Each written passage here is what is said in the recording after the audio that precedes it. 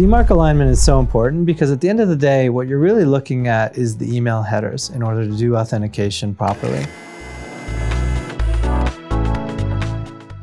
Over the decades that the history of email has sort of developed, various industry bodies and vendors have tried to solve the authentication problem. And in 2003, the SPF specification came out. The 2007, the DKIM specification came out. And in 2012, the DMARC specification came out.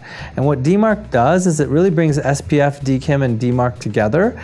And it performs an operation on the headers, essentially, that says, look, if SPF and DKIM or SPF and DKIM, one or the other, are in alignment with the visible from address, in other words, the thing that people see in their email, then it passes DMARC alignment, and therefore it passes DMARC authentication, and the email, it can be trusted.